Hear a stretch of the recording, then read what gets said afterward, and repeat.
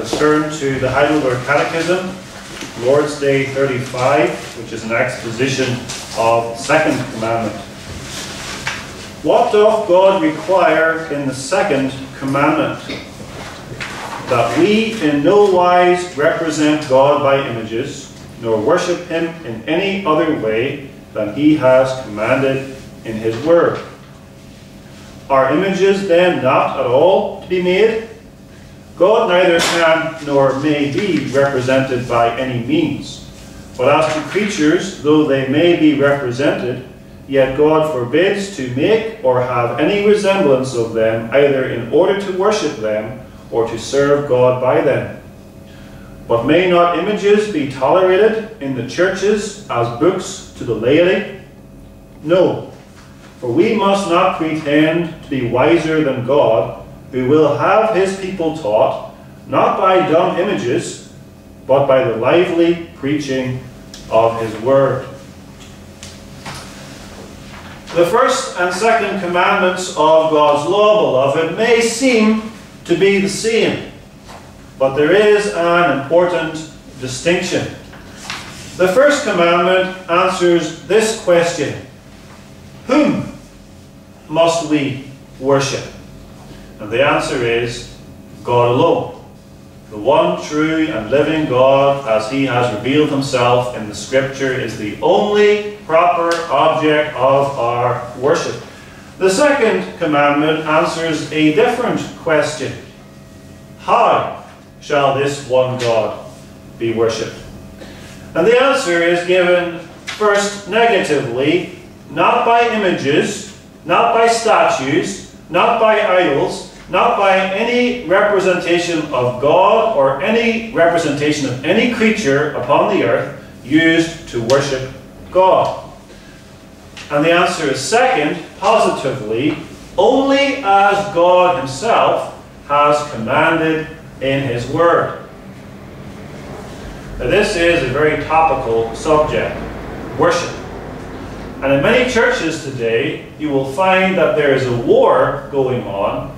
We call that worship wars.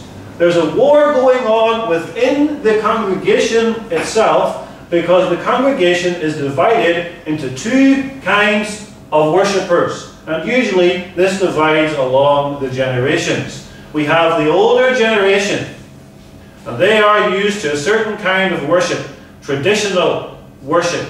That's the kind of worship that they want, and that's the kind of worship that they always have had. So they say, we want the old hymns, we want the traditional organ, we want solemnity, we want the minister to wear a dog collar, and so on and so forth. And then there is the younger generation growing up in the church, and they want contemporary worship. They want worship which is more exciting than these old, boring hymns, sung to old, boring hymn tunes on an old, dusty and boring organ. And often, in these churches which are driven or divided by this worship war, a compromise has been reached. At 9 o'clock, we will have our contemporary worship service, which will please the young people. You can have your modern choruses and your youth band.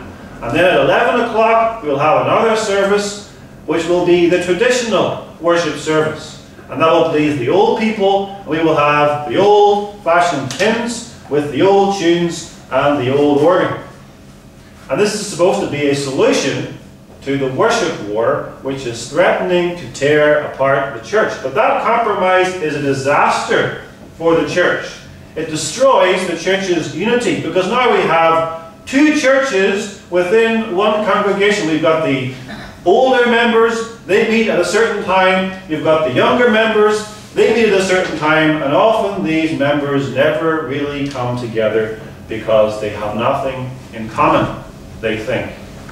And so you have young people's Bible studies and old people's Bible studies. And these generations in the church never learn from one another, which is what God intended when he brought the church together. The old can teach the young, and the young can also teach the old something about how to lead a Christian life. But the second commandment is the answer to worship wars in the church. Because the second commandment answers the question, how must God be worshipped? Shall God be worshipped in the traditional way, the way which pleases the old people? Or shall God be worshipped in a more contemporary way, the way which pleases the young people? And the answer is neither. Neither the old people nor the young people determine how God shall be worshipped. God determines how He shall be worshipped. God determines what is proper in the worship service. God determines what pleases Him and what best edifies His people as they come together to worship God. Not man, not the young people, not the old people, not society, not the minister, not the elders, God. God alone. That's the essence of the second commandment. Notice then the proper worship of God. The proper worship of God. Notice first it is authorized, second it is edifying, and third it is spiritual. Worship, to be acceptable to God, must be commanded by God and therefore authorized by God Himself.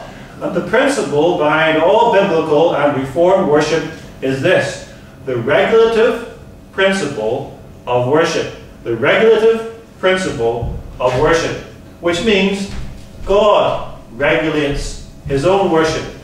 God commands how He shall be worshipped. God authorizes His own worship. Now that might sound radical to people today, because the fact is that many churchgoers have never thought about worship in those terms. Churchgoers assume that when they meet together for worship, that God must be pleased with their worship because, after all, they have made the effort to come to church.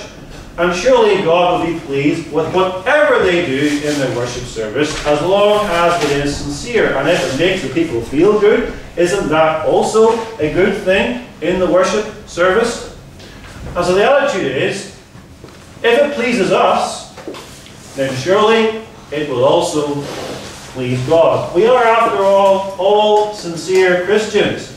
Will God not be pleased with our worship when we bring it sincerely? But the question is not, do we like it? Or do others like it? Or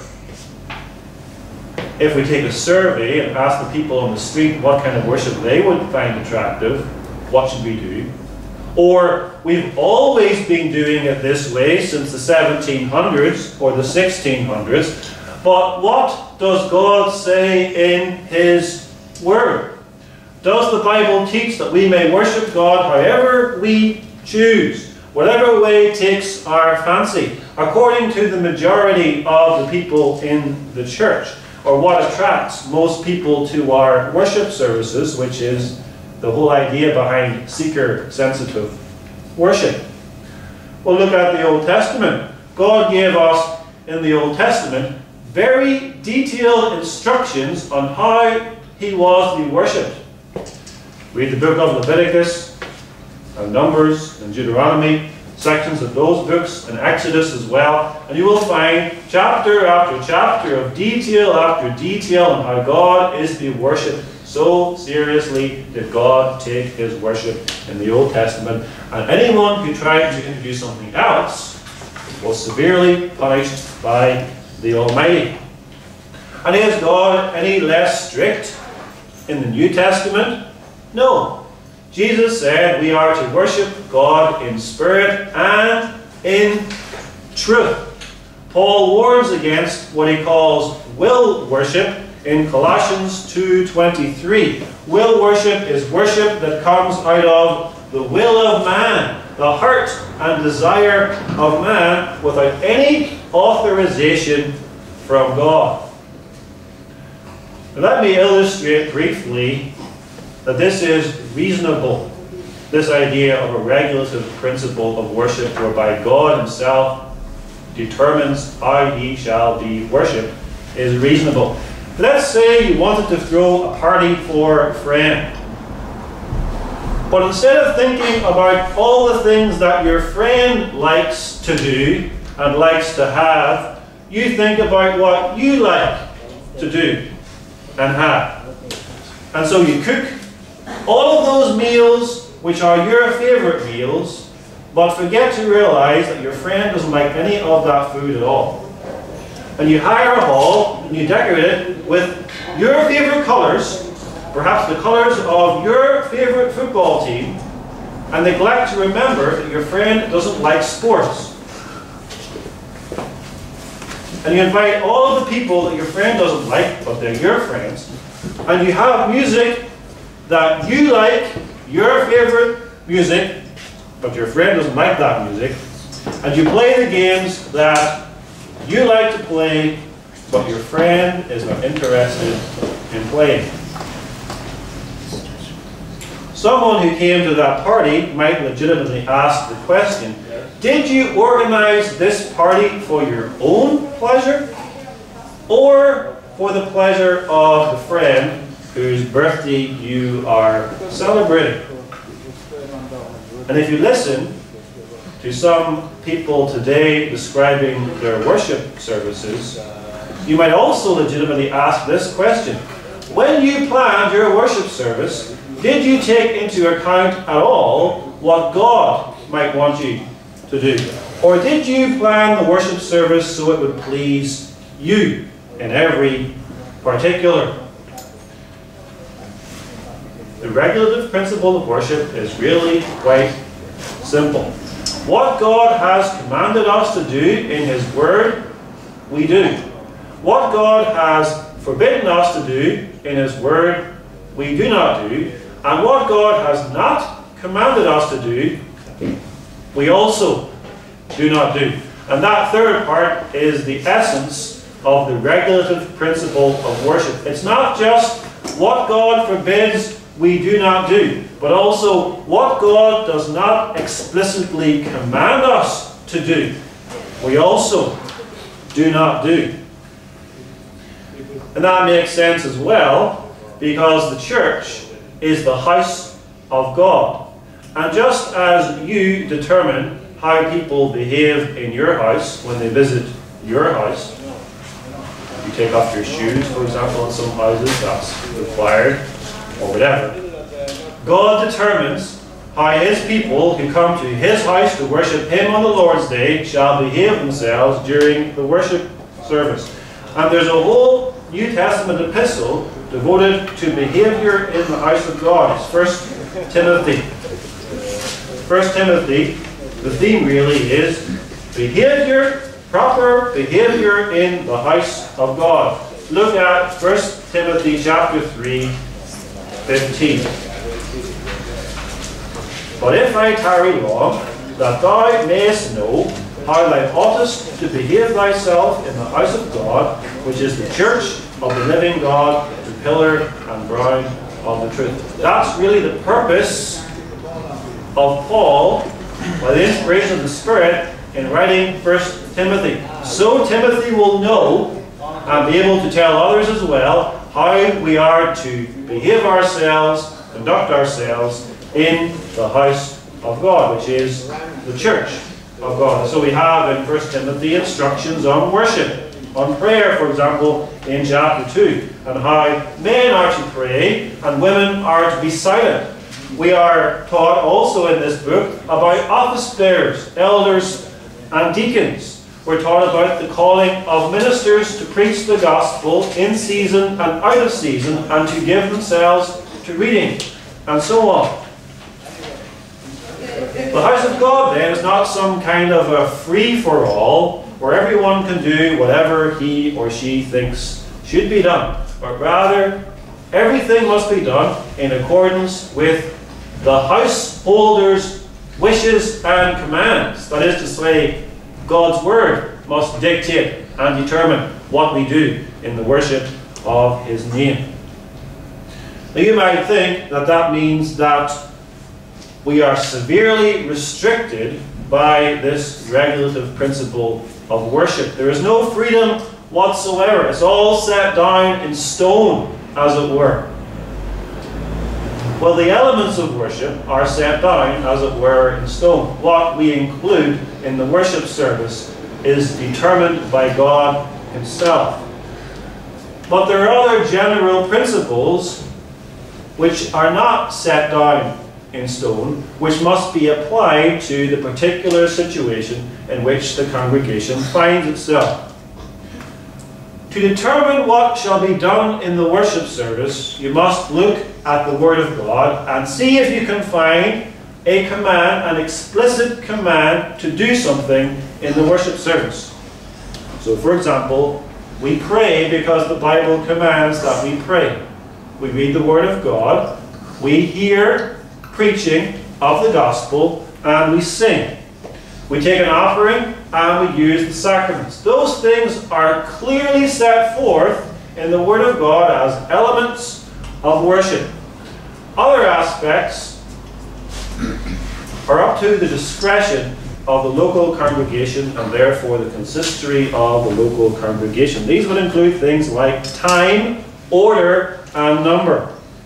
We meet on the Lord's Day. That is set forth in the Scriptures, the first day of the week. What time? 9:30, 11, 12, 1. That is left up to the discretion of the local congregation. Now, of course, if the church decides we're all going to meet at 11, that means people should not turn up at 1 o'clock in the afternoon, because there is no worship service then. It is expected that the congregation, therefore, will submit themselves to the wisdom of the elders to determine when the worship service shall take place. What about the order of worship? That, again, is not set forth explicitly in the Bible. How many psalms shall we sing during the worship service? 1, 2, 3, 7? It's not set forth. How many times shall we pray? 1 congregational prayer, maybe 2 prayers. Shall we stand or shall we sit to pray? Those kind of things are not set forth explicitly in the Bible and are therefore free for the congregation to decide according to the wisdom that God gives the congregation and according to the best way that the congregation can be edified by these things. And with the regulative principle of worship, beloved, we honor God because we say, God is wise enough, God is sovereign, and God is good to determine the best way in which He can be worshipped and the best way in which the church can be edified by that worship. Who better, therefore, to decide how God shall be worshipped than God Himself? And when we introduce something into the worship of God, not explicitly set forth in the Scripture, our own ideas, things that come from our own mind, our own imagination, then God will say, you are questioning my wisdom, as if I could not have thought of that part of worship being necessary for my people. And He will say to us, as He said to the people in Isaiah chapter 1, who hath required this at your hand? Whose idea was to bring this into my worship? And so God is offended when we bring into His worship that which He has not commanded. Because we're saying, therefore, well, we think, God, that we have some ideas that you might have forgotten about when you inspired the Scriptures. We have ideas which are more relevant to our day, which will liven up the worship services of the church. No. God has determined in His own wisdom the best way to glorify Himself through the worship of His people, the way that pleases Him, and the best way in which His people are edified through public worship. And at bottom then, any innovation into the worship of God is pride. I know better than God how God should be worshipped. Now, the Heidelberg Catechism says that we are in no wise to represent God by images, nor worship Him in any other way than He has commanded in His Word. And so we ought to examine the worship practices of the church. In the Old Testament, there are 3 outstanding examples of will worship. That is to say, worship introduced by the imagination of man without express commandment from God. There may be more, but here are 3. First, Mount Sinai, the golden calf. Israel are waiting at the bottom of Mount Sinai. Moses is up there with God. He's going to receive express instructions on how to serve God from that mountain. And Israel are waiting down below, and they are becoming impatient. And they say to Aaron, "Make us gods." You could translate that, "make us God," because the word Elohim is a plural word, which usually is translated God. Make us God. Make us the God who brought us up out of the land of Egypt. For as for this Moses, we do not know what has happened to him. And so their intention was not to replace Jehovah God with a different God. Their intention was to worship Jehovah God, the God who brought them out of Egypt, by means of a visible calf, which they could then see, and their focus could be upon this, and they could use this as an aid in their worship. And Aaron, Moses' brother, complied with their wishes, and they made a golden calf. Something beautiful, a golden calf, and something majestic, a calf, one of the wonderful beasts of the field, and something they expected, therefore, would be honorable in the sight of God. And Aaron said, "Today is a feast day unto the Lord," or rather tomorrow is a feast day unto the Lord. And notice Lord Jehovah. So they're worshipping what they believe is Jehovah, or at least they're worshipping Jehovah through this calf. And they say explicitly that they're going to worship Jehovah by a feast on the next day. Now the question Aaron should have asked was this: has God commanded us to make a golden calf? You could argue that they had not yet received the 10 Commandments, and therefore they had not yet received the second commandment, so God had not explicitly forbade them to make this golden calf. But the question is, had God commanded them to make a golden calf? And had God commanded them the next day to hold a feast unto Jehovah? No, He had not. He had simply said, "Wait for further instructions from my servant Moses, which he will receive at the top of Mount Sinai." That's what they should have done. Not set to inventing ways of worshipping God. The second outstanding example is found in Leviticus chapter 10. And let's turn to that very important chapter. Leviticus chapter 10. Tucked away in a whole list of different kinds of laws and ordinances, we have the history of Nadab and Abihu, and they were the sons of Aaron. In verse 1 of that chapter, we are told that they offered strange fire before the Lord. Now, the text tells us what was strange about this fire. It was fire which God commanded them not. End of verse 1. Offered strange fire before the Lord, which He commanded them not. That was what was strange about this fire. It was not explicitly commanded by God. Nadab and Abihu were priests. They were sons of Aaron. They were dressed in the correct priestly garments. They were at the correct place, the tabernacle. Yet their worship was rejected by God. And verse 2 says, "There went out fire from the Lord and devoured them, and they died before the Lord because of their presumption to offer fire, which the Lord had not commanded, after the Lord had given them detailed instructions on how to make and offer the incense in the tabernacle. Because of that, God killed them. They thought their way of making incense was just as good as the way God had given, and therefore they were put to death by God himself.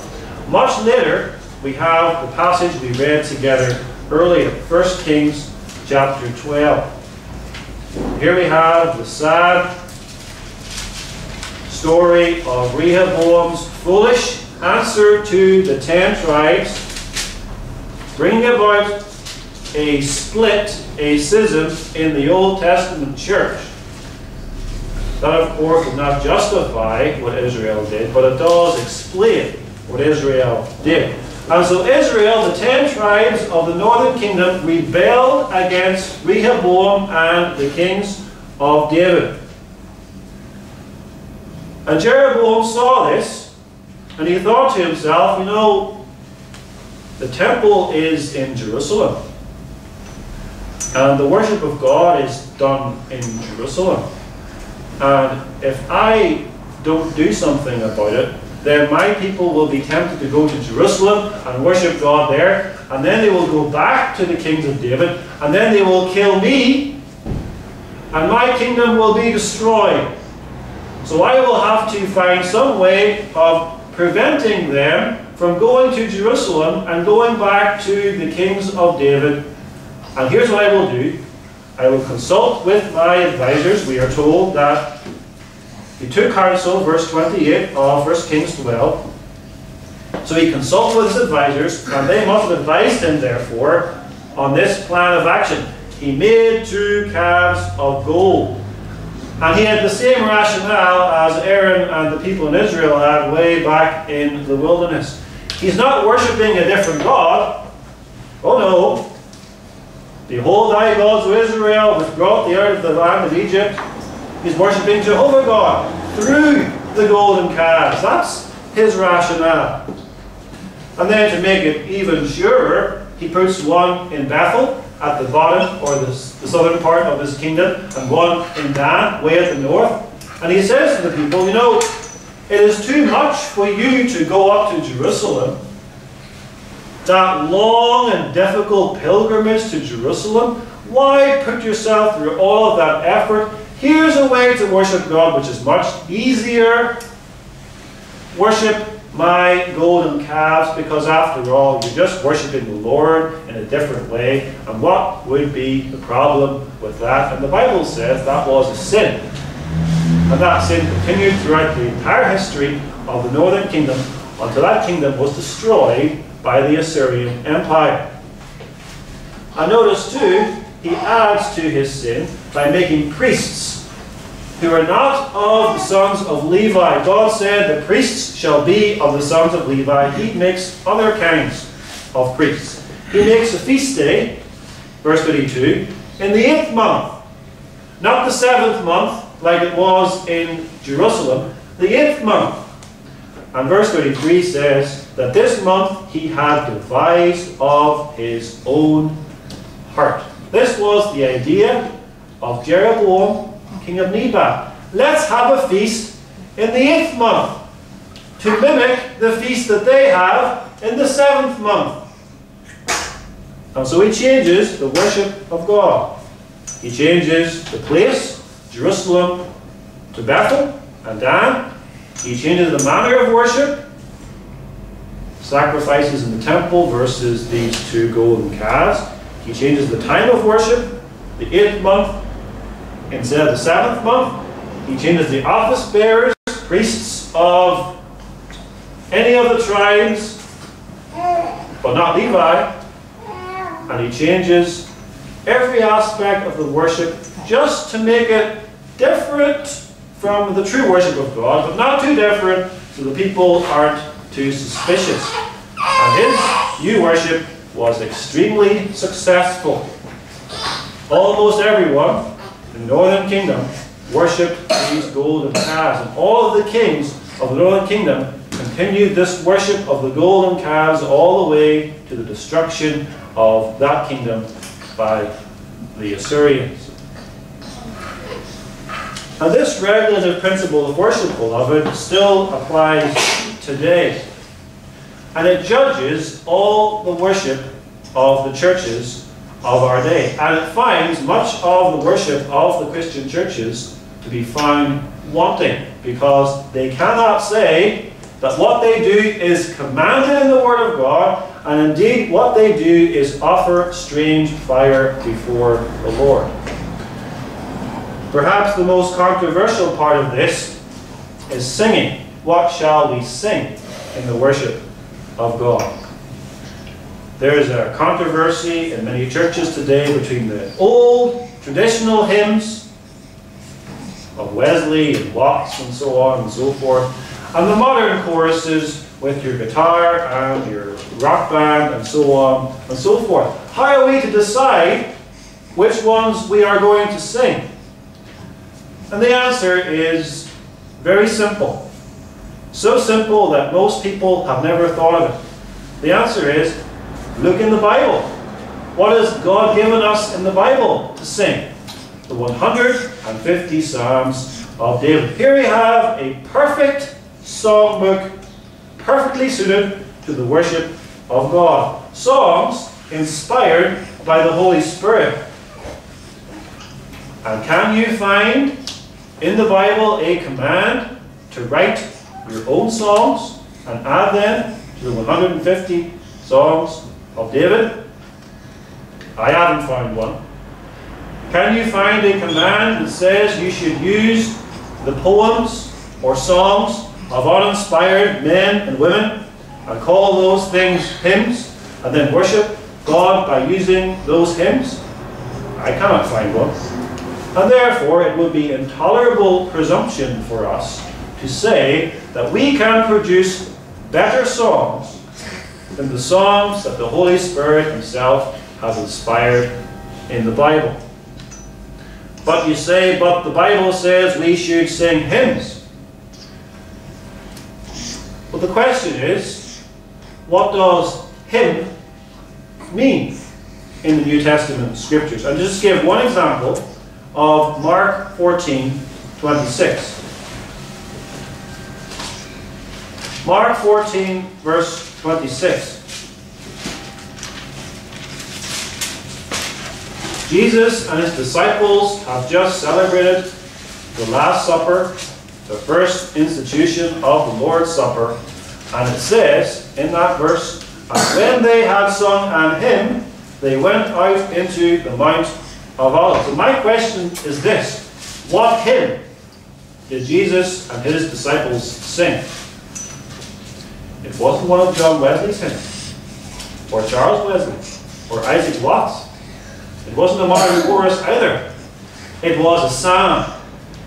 Because at the time of the Passover, the Jews traditionally would sing some of the psalms. They called them the Hallel Psalms. Certain songs of praise, such as 116. So the question is not, do you like traditional hymns, or do you like the modern choruses? But when it comes to the public worship of God, which songs has God Himself authorized that we sing? And this applies to all of the parts of the worship service. Without the regulative principle of worship guiding us in what we should do in the worship service, there is a constant tug of war between the old and the new generation, between the traditionalists on the one hand and the modernizers on the other hand. Let's take an example. Let's say someone wants to have a puppet show in the worship service. I don't think that's too far-fetched today either. Or to perform a sketch. Or to have the minister stand up at the front, dressed as a clown, and juggle during the worship service. Let's say someone suggests that at the congregational meeting. Perhaps you say, but that's hardly fitting in the worship of God. To which I respond, says who? Says you? Says the minister? Says the elder? Says the deacon? What about the young people? Maybe they would like that. Perhaps that would attract more people to the worship services of the church. Shouldn't we make them less stuffy and less boring? Wouldn't that be good? To have a clown and juggling in the worship service of God? And the answer is no. Because God has not commanded us to have a clown and juggling in the worship of God. Sketches, puppet shows, fancy dress, juggling, none of those things are commanded in the Bible. And if you say, well, they're not fitting, but the Bible doesn't explicitly forbid them either, does it? So if you say, well, if it's forbidden, we will not do it, that's not strict enough, because you can get puppet shows through that crack. If you say, only those things which are forbidden, we will not do. No, the principle is this: what is not explicitly commanded is also forbidden. And that's the only way to shut the door completely against innovations in the worship service. It's the end of all worship war. Because it's not that the old people win or the young people win. That the traditionalist gets his way or the modernizer gets his way, or we make some kind of compromise. But both of us, the modernizer and the traditionalist, the old person and the young person, all of us together bow down before the will of God and humble ourselves before God and look to God to tell us how He shall be worshipped. And this leads to mutual edification. All the people come together, the young and the old alike, worship God as He has commanded. God is glorified and God's people are edified. God is pleased. And that is the main point, remember, of the worship of God. Not that we are excited, necessarily, but that God is pleased. And if we find God's worship boring, and say, I wish we could have more exciting things in our worship service, then we must ask God to change our heart and to ask God to forgive us for thinking that the worship of God is boring. The worship that God has commanded, the worship that God has designed for His own glory and for the good of His people, is boring to you, you say. And that's a sin. A sin of the heart, to think that. We ask God rather to change us and to cause us to be stirred in our hearts so we are not bored by the worship of God, but rather we are thrilled to worship God as He has commanded that He be worshipped. That's the primary purpose in the worship of God, the glory of God. Whether we get anything out of it, which is the cry we hear today in many churches, I didn't get anything out of that worship service today, whether we do or not is secondary to that main purpose. But God in His mercy has also ordained worship so that it is edifying to God's people. To edify is to build. We get our word edifice from that word edify. A building. And the idea therefore is that it builds us up, it strengthens us, and it causes us to grow. An edification of God's people occurs through the preaching of God's word, through being taught who God is. That's answer 98. We must not pretend to be wiser than God, who will have His people taught. God will have His people taught, not entertained, but taught. They must be fed, therefore. They are like sheep who come hungry for green pastures. And God feeds them through the preaching of the Word. That Word is spiritual food to our souls, and the more we understand it, the more strong we become in our faith, the more we love God and hate our sin, and the more we hope for the coming of Jesus Christ. And all of that worship leads to the edification of God's people. When a man who is lawfully called by the church preaches the Word of God in accordance with what the Word of God actually says and is faithful to that Word, God's people are built up. Without preaching, without teaching, God's church cannot be edified and God's people suffer. In fact, without preaching, God's church cannot survive. God preached in the Old Testament. Sometimes directly, he preached to Abraham, for example, directly, but often through mediators, through Moses, through the prophets and others.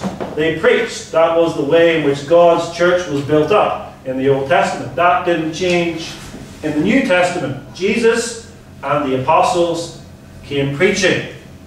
And after Jesus went back to heaven in the ascension, Jesus sent his apostles and gave teachers to the church, and they continued to preach. And every period of history when the church was strong, there was preaching. Much preaching, good preaching, faithful preaching. And when the church was weak, and when the church was falling away from the truth, there was weak preaching or no preaching. Think, for example, in the Middle Ages. What kind of preaching was there in the Middle Ages? Almost none. And the people were ignorant, and the people were not edified, and the pulpit failed. And today, we are seeing history repeat itself.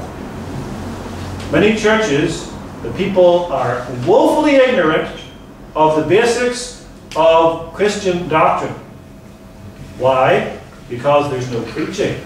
There's no teaching. The people are not edified. The people are not equipped to live the Christian life because they are undernourished and well nigh starving. And the Reformation understood this, and so they preached. They preached even when the people of God were not able to read the Bible for themselves, because in those days there was little education. The people were illiterate, and yet the Reformers preached, and people came to hear them in their droves. The Reformers believed Romans 10 verse 17, faith cometh by hearing, and hearing by the Word of God. So they preached. They preached so the people would hear, and they preached so God would work faith in the people who would hear. And they promoted education too, so people could read and read the Bible. And they translated the Bible into the language of the common people, so they could read it and be edified by it and better understand the preaching and come better prepared to hear the preaching. And all the while the Roman Catholic Church opposed this. They wanted to keep the Bible in Latin and the worship services in Latin and keep the people ignorant because they had more power over the people if they were ignorant. And Rome's answer to preaching was, we don't need preaching. The people are ignorant, the people are illiterate, the people won't understand preaching or the Bible. We can teach them by images and by statues. That's why they call them, in the words of our Heidelberg Catechism, books to the laity. That was the view of Rome. Images are books to the laity. The laity are the common, unordained people of the church. You've got the priests and the bishops and so on, and then you've got the common people, and they're the laity. They need books, picture books, because they are so foolish and so weak and so stupid, really, is what they would say. They don't need preaching. Only recently, the Vatican advised that sermons should be a maximum of 8 minutes. 8 minutes. Because they said people can't listen to a long sermon, and after all, who needs preaching when we've got the Mass and all the other things in our worship service, which are much more visual, and they are the things that the people need when they hear the Word of God. And the Church of England is going down the same road. They're saying we need to shorten our services and shorten our sermons because the people will not be able to listen for very long. The Reformers said, however, no, we need preaching. We need detailed preaching. We need the minister to explain the text in detail, and that requires longer than 10 minutes. And the people got used to listening to preaching for a considerable period of time. But now we've swung to the other side. People can't listen to preaching for longer than 15 minutes. And usually it's a story and a few little illustrations and no content whatsoever. And the people go home unedified. And what do images teach? Habakkuk 2 verse 18 says that they are a teacher of lies. Images can teach us only one thing: lies. They misrepresent who God is. And that's true for images in a Roman Catholic church. That's true for pictures in storybooks of God or Jesus. That's true of statues. That's true of any kind of visual aid used in the worship service. They teach lies.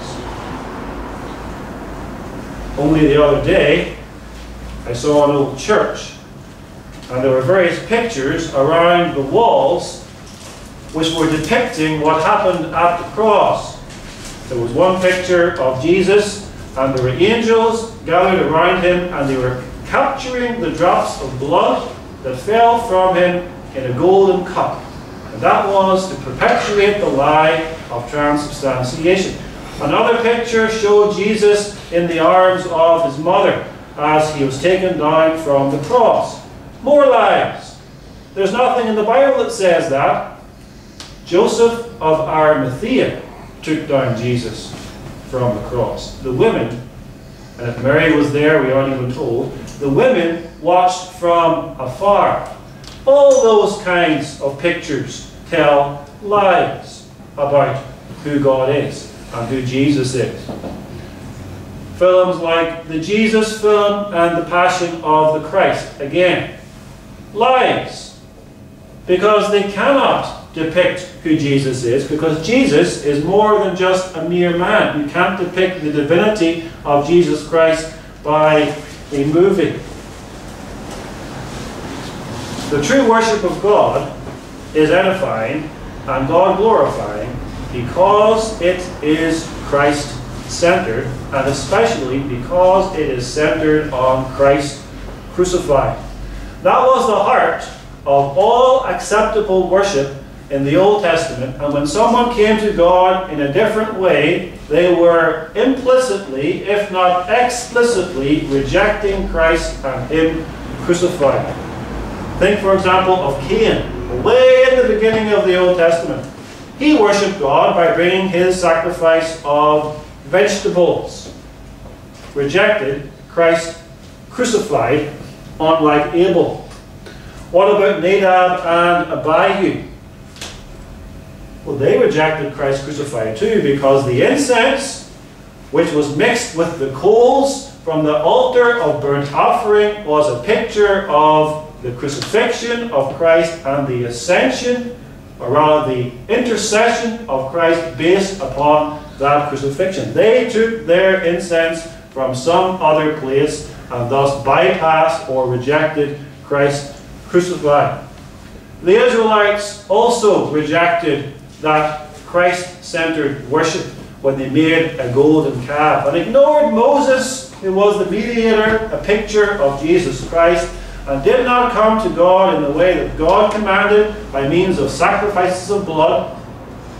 They rejected Christ crucified. So did Jeroboam, the son of Nebat. He rejected the line of David. He rejected the proper sacrifices in the Jerusalem temple. All of those things are types and shadows of Jesus Christ and Him crucified. And that's the way our worship must be as well. Centered on Jesus Christ and Him crucified. Our prayers are in the name of Jesus Christ.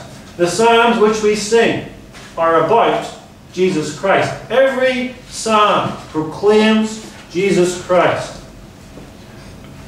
The Word of God we read, Jesus Christ and Him crucified, is in the text.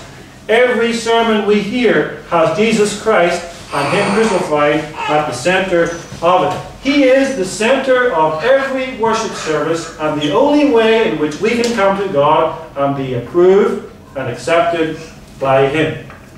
Which is why, of course, all kinds of ecumenical worship between various kinds of Christians and false religions are an abomination to God, because they leave out Christ crucified. They will not come in the name of Jesus Christ, but rather they come in the name of some vague God. And the more we learn about Christ crucified, the more we are edified, and the more God is glorified, because God is the one who determined Christ crucified as the only way of salvation for His elect people. Why fundamentally are images forbidden in the worship of God? Because God is spiritual. God is spiritual. That's our Heidelberg Catechism. God neither can nor may be represented by any means. God is a pure spirit, invisible, without form or shape or color, not made up of any kind of physical stuff, immaterial. God is spiritual, and He fills heaven and earth with His glory. So how could any image even begin to be like Him? And so the golden calf, as glorious a piece of art as it may have been, you can imagine a calf, golden, shining in the sun. But how can gold, even polished gold, even come close to the majesty and glory of God? And a calf, even if you took the most majestic animal of the field, how could that even come close to depicting how glorious God is? God is insulted by anyone who attempts to make a picture of Him or to devise any image of Him, because it's infinitely lower than who God actually is. And the same is true for Jesus Christ, our Saviour. As I said, you cannot depict Jesus Christ. We don't know what He looked like when He walked upon the earth. We have no description of Him in the Bible. What colour His eyes were, what colour His hair was, what colour His skin was, how tall He was, what build He had. We have no idea about those things. And even if we did, we can't depict His divine majesty, which was veiled behind His flesh. And so we don't look to dumb, that is to say, images that cannot speak. We look to the living God, who has spoken to us in His Word through Jesus Christ. And we ask Him, Lord, how would you have us worship Thee? And He answers us very clearly, do exactly as I have said to you in my Word. Then your worship will be acceptable to me. Through Jesus Christ, who died on the cross to purify even your worship. For Christ's sake. Amen. Amen. Our Father in heaven, thank Thee that we have the privilege of worshipping Thee, and that Thou hast given unto us Thy Word, so we do not have to crawl around in the dark and wonder how we are to worship this great God who has made the heavens and the earth. Sanctify our worship, Father, by Thy Spirit and through the blood of Thy Son. For we confess that we may do all the things outwardly which seem to be pleasing unto Thee, but our hearts are so often far away from Thee. Forgive this too, in the blood of Thy Son. For Christ's sake. Amen. Amen.